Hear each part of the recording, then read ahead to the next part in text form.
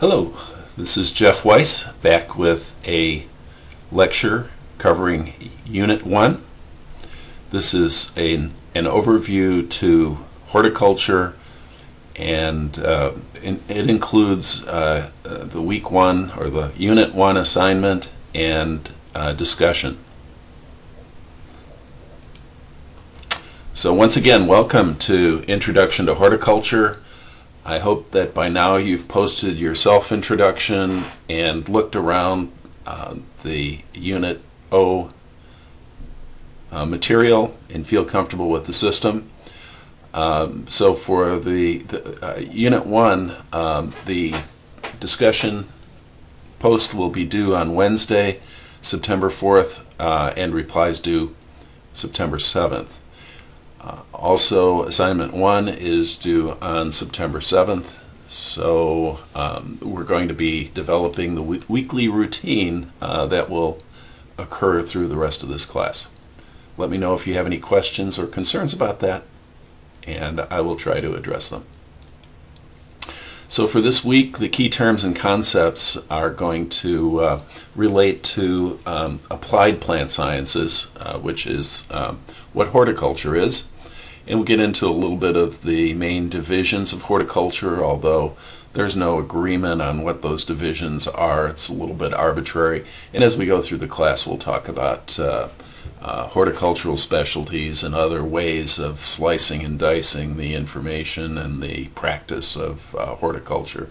And finally, the assignment for this week will ask you to get into some career research and planning. Hopefully that will be relevant to you whether or not you plan to prepare for a career in horticulture or improve the situation that you're in now. So since this program is funded by a Department of Labor grant, I wanted to include some career development training, and I hope it's helpful. This week's readings, I'd ask you to go back to the course syllabus and become comfortable with the information there. The chapters 1 and 2 in Aqua are fairly brief. At least they're easier than the next couple of weeks are going to be with physiology and anatomy.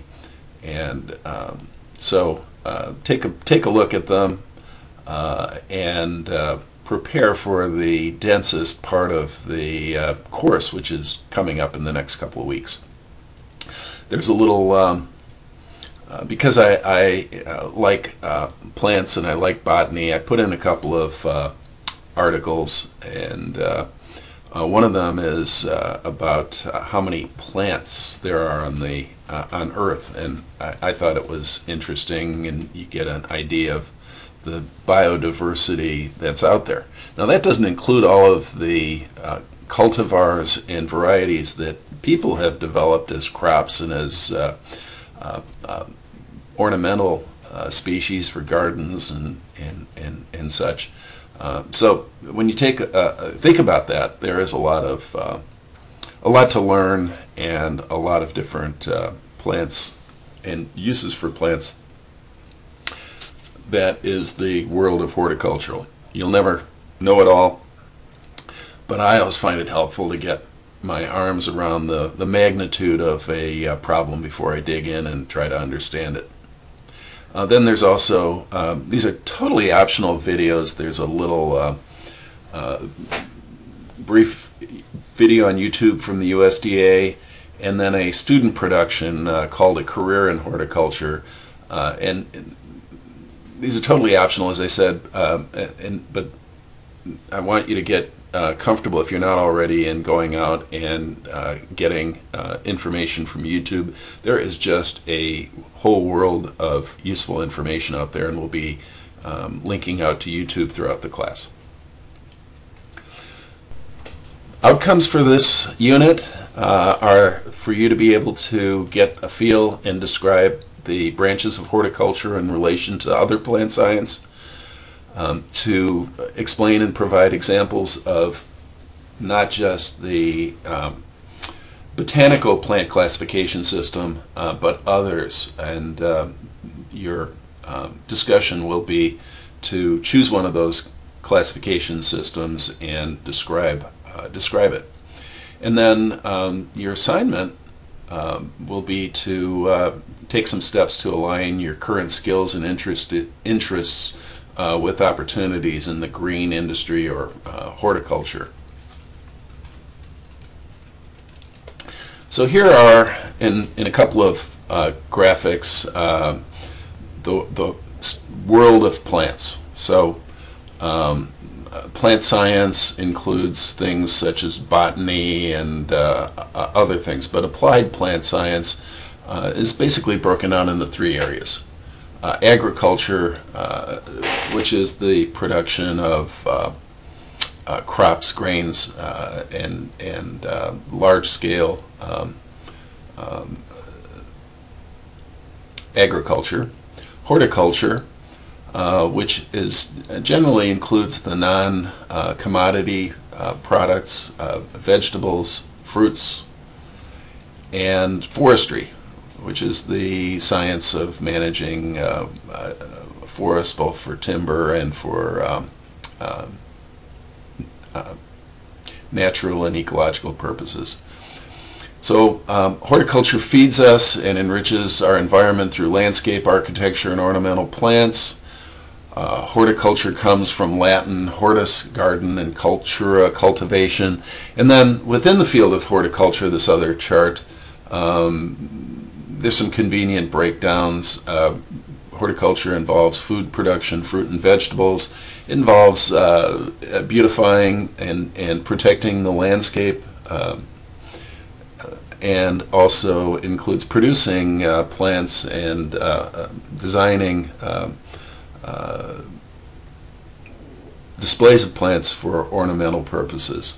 So just to give you, this chart is just intended to give you a feel for the areas in which horticulturalists operate and some of the breakdowns between horticulture and related fields. Why is horticulture important? Well, produces a lot of the food that we eat, fruit, vegetables, and nuts. Our diet would be poor and boring without these.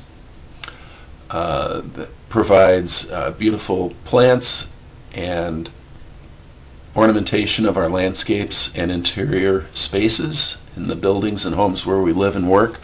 And it also provides a lot of jobs. And some examples of jobs in horticulture include growing, farming, greenhouses, and nurseries.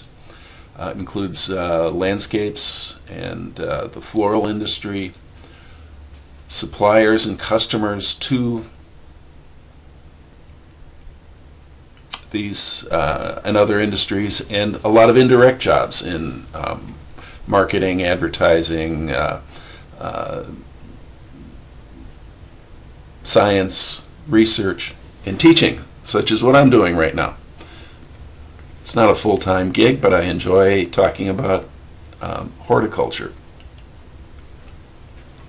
So some of the big trends that are going on in horticulture relate to recognition that humans have had huge impacts on the planet and the environment, and forming new relationships between plants and people, both to improve the environment and to improve our diets and the way we interact and purchase and consume our food. So some of the small-scale trends going on include urban farming. We have a wonderful example of that nearby at Prairie Crossing, where community-supported agriculture and farmers markets are going on. Many of our larger cities have community gardens where folks can come in and raise their own food. In fact, CLC has a community garden at the Grayslake campus. There's increasing interest in home gardens and things such as hydroponics and aquaponics and vertical gardening. So there's lots of interest in people A lot of this occurs on a hobby level, but other people are developing these ideas and trying to increase the amount of local and sustainable food production. Then in our lawns, gardens, and natural areas, forest preserves, parks, there's increased emphasis going into use of native plantings, energy efficient or LEED buildings, which frequently use plants as a part of the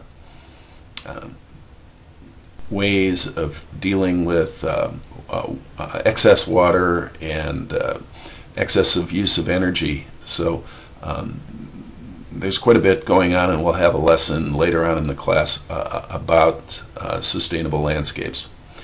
And then there's another whole field called horticultural therapy, which uses plants to help people slow down, relax, and try to recover from serious conditions such as attention deficit and strokes and other things. So we won't get into extreme detail on any of these, but you'll be exposed to these areas and opportunities, maybe help you develop an interest or a hobby you already have, identify career opportunities, and hopefully have some fun and learn some things. Then on a large scale, there is a tremendous amount of influence in our global markets. You can buy flowers, fruit, vegetables, and ornamental plants year-round from around the world, and it does create an interesting and exciting opportunity at our stores and markets to be able to access plants and plant products from around the world. Agribusiness is continuously making horticulture more productive, and that involves a lot of things with positive aspects to feeding a hungry planet of 7 billion people, but also presents some concerns and red flags to others about consequences of industrial farming, use of genetically modified organisms, and other technology applications such as use of plastic culture and tissue culture to provide ever more efficient and profitable enterprises. So along with small scale, the large scale developments in horticulture are also proceeding very, very rapidly.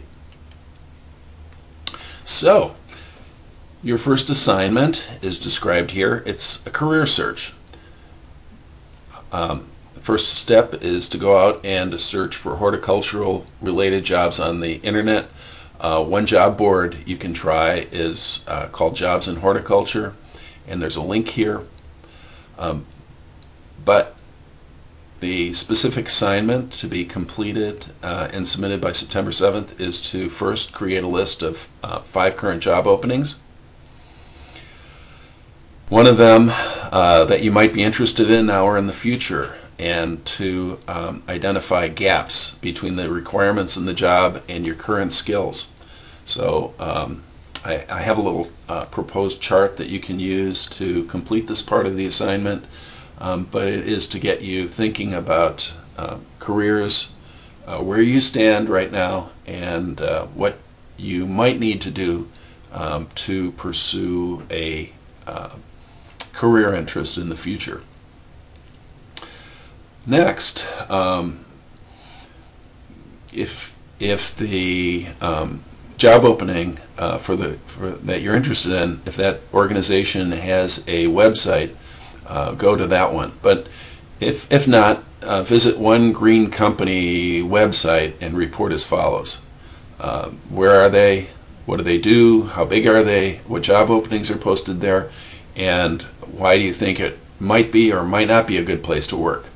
So if you need more referrals to green companies, I think there's some links in a subsequent slide, but if not, I'll post some out there for you.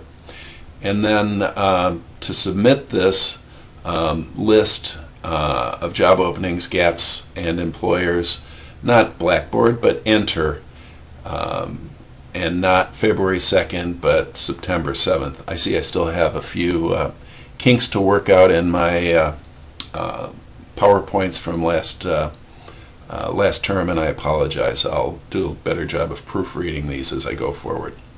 But the information on enter is correct, and this assignment is also posted there.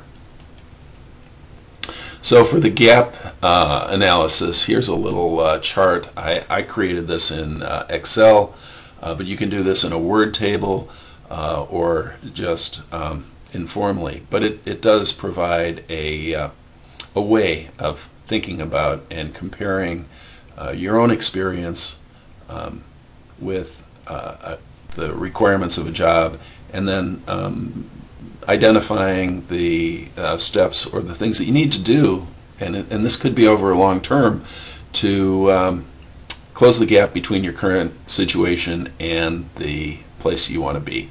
So again, even if you're not interested in a career in horticulture, most everybody has to work, and most everybody in today's world has to think about preparing for a first job or a next job, and having a way of thinking about and planning steps for the future. So I hope, even if you're not a career horticulturalist, that you might get something out of this assignment. So finally, we're ready to talk about horticulture and talk about,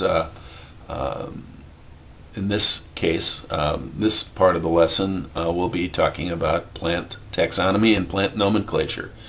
Now this happens to be my favorite statue in the entire world. This is Carolus Linnaeus at the Botanic Garden in Northbrook. As a child, I was a nature lover. I always went out and looked at plants and trees, and you couldn't see me without my butterfly net catching insects and frogs and snakes and stuff. So this interest has continued, and finally, after a career in financial services, I'm free, and I can follow my dreams of being Linnaeus and growing plants and spending my time out in nature. So this is meaningful to me, and I hope you go visit the Botanic Garden if you haven't already been there, and say hi to Carolus Linnaeus for me when you do. Here are some of the key terms and concepts involved in plant classification. We'll get into them as we go through the lecture. So first, what is a plant? Well, what you need to know is that plants, even domesticated and ornamental plants, all come from nature.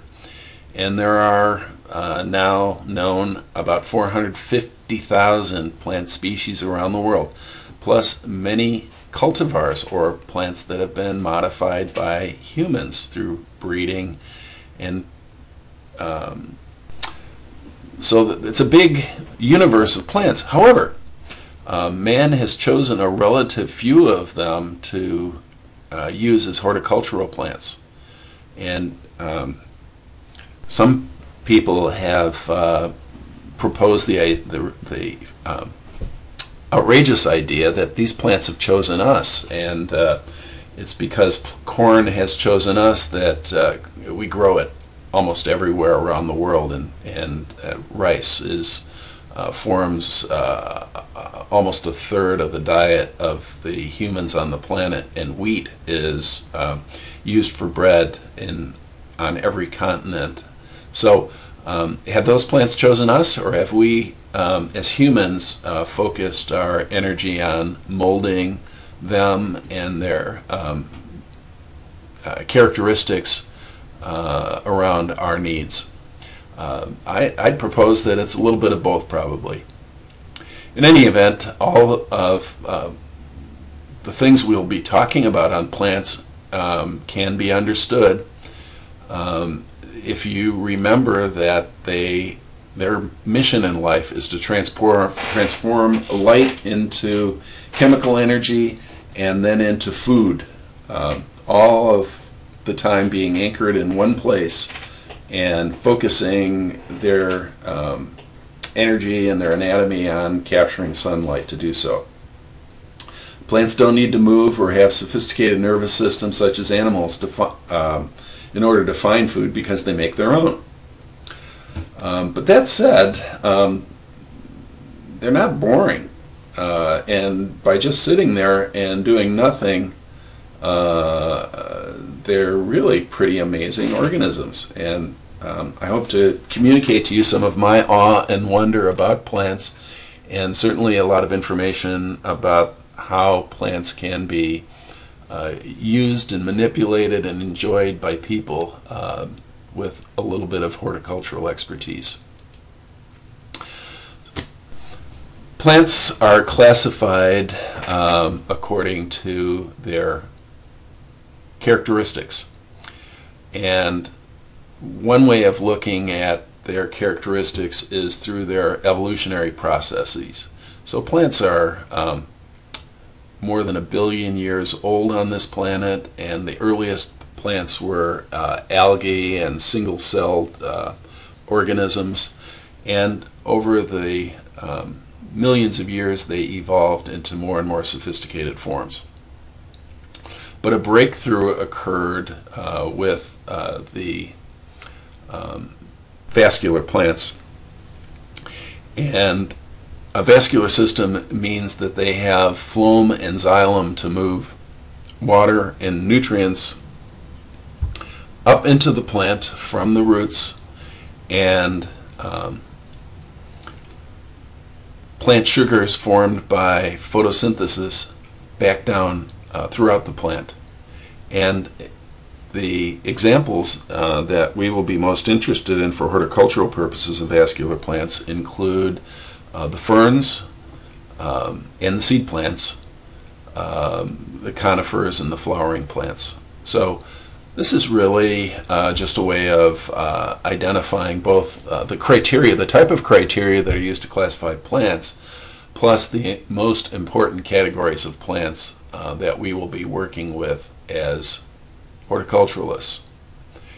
And the key classifications of those seed plants are gymnosperms, which are the conifers, and angiosperms, which are the flowering plants.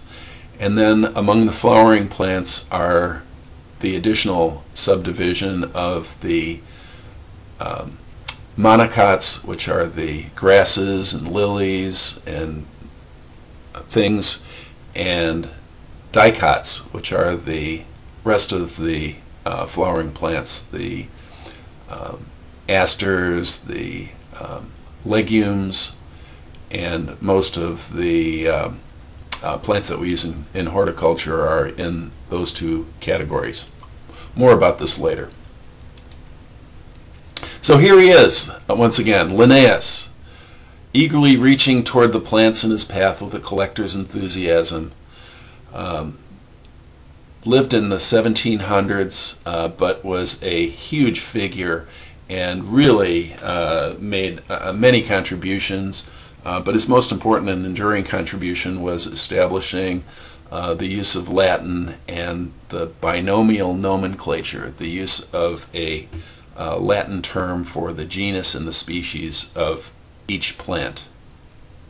So now we have over 450,000 plants classified according to his system, and it stood up very well. It stood up to the test of time for plants and animals for over 200 years. So common and scientific names are out there for every plant, and horticulturalists need to know how to name and classify plants, but there's so many different reasons and uses for these names. So common names, tomato, white pine, for example, are widely used, but they're imprecise and they can cause confusion and misunderstanding.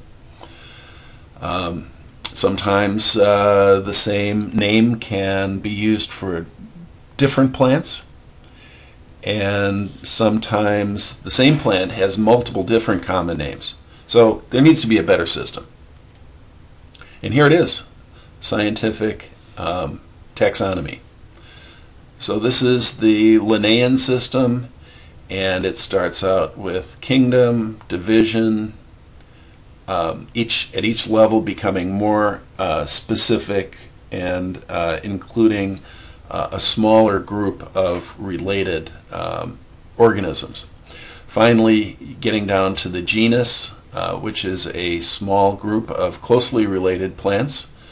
Genus is the first part of the Latin name, and then species, which is the second part of the Latin name, describes a specific organism, a plant or an animal that cannot easily interbreed and is evolutionarily distinct from every other species. And these are called taxons. So every different plant is called a taxa, and collectively refer to different plants or different species as taxa.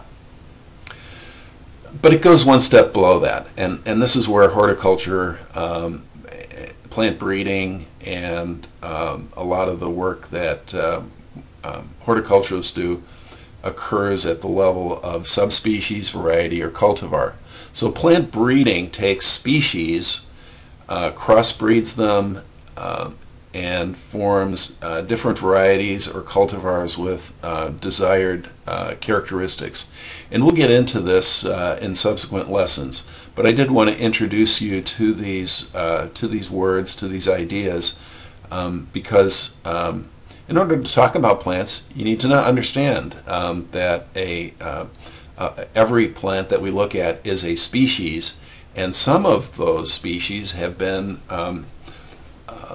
developed over time into specific horticultural varieties or cultivars, and there are specific ways of talking about them, and I'm going to give you an example in the next slide.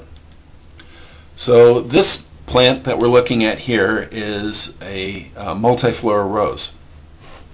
This is a plant that is of interest to me mostly because it has been widely used in the United States, even though it originated in Eurasia. It's been widely used as a plant for living fences, erosion control, and up until recent years as a rootstock for grafted roses. In other words, the roses that we see and purchase at the nursery or at a garden center frequently are grafted onto the roots of this multiflora rose.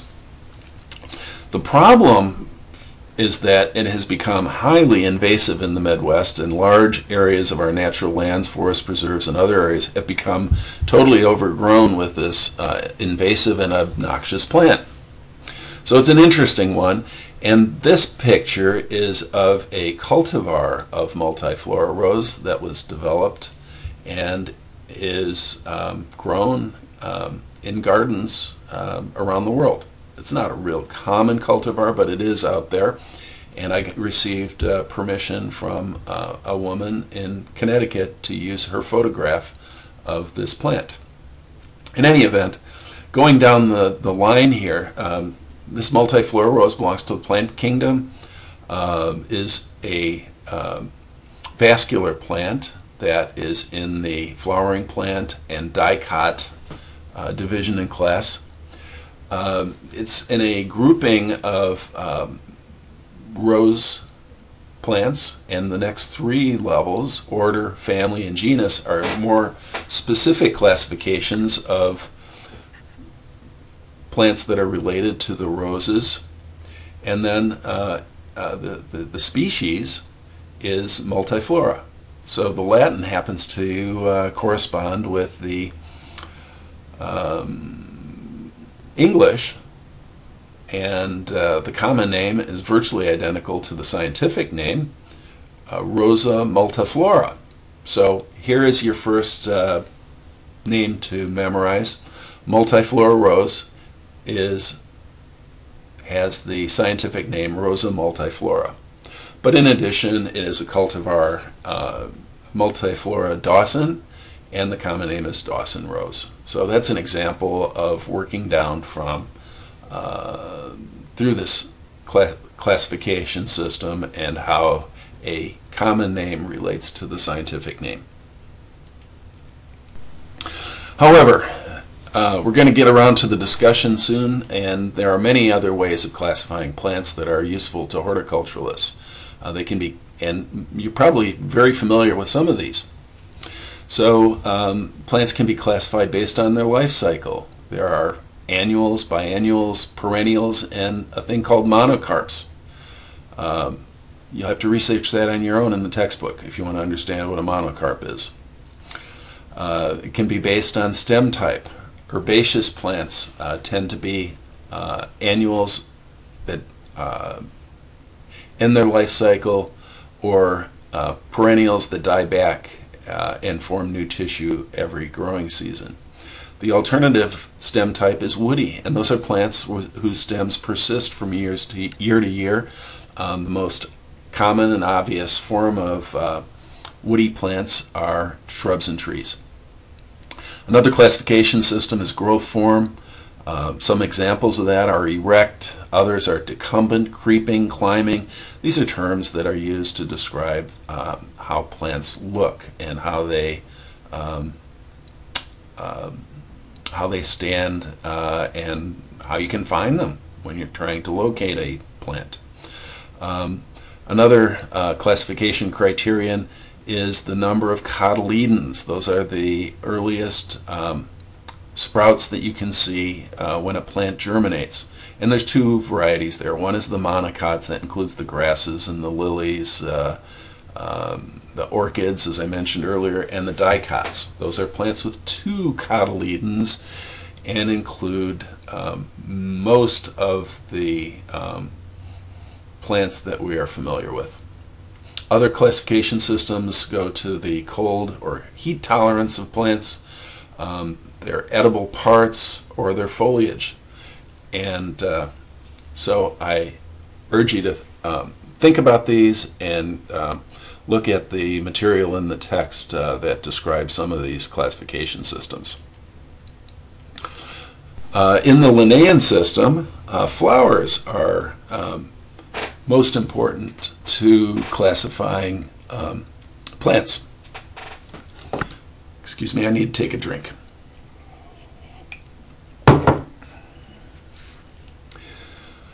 There, I get my voice back, and we are going to spend a lot of time next week taking a deep dive into plant anatomy. You'll be dissecting and drawing flowers and other plant parts, but mainly I just wanted to start the discussion right now and show you a dissected lily. So this is a very common plant, and